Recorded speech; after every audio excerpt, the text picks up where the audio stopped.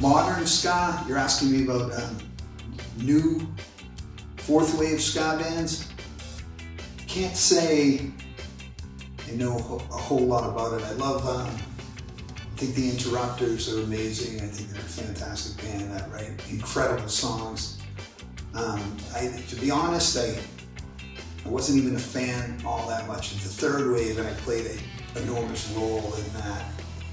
My love for ska music came from the second wave, if we're calling them waves, the English two-tone movement, bands like the Specials and Madness and the Selector, and then I fell in love with them when I was like in high school. And from there I learned about the Jamaican ska movement of the 60s. I'm sure there's plenty of fine young ska bands that are up and coming and best to them. But personally, I'll take your word for it. Good question.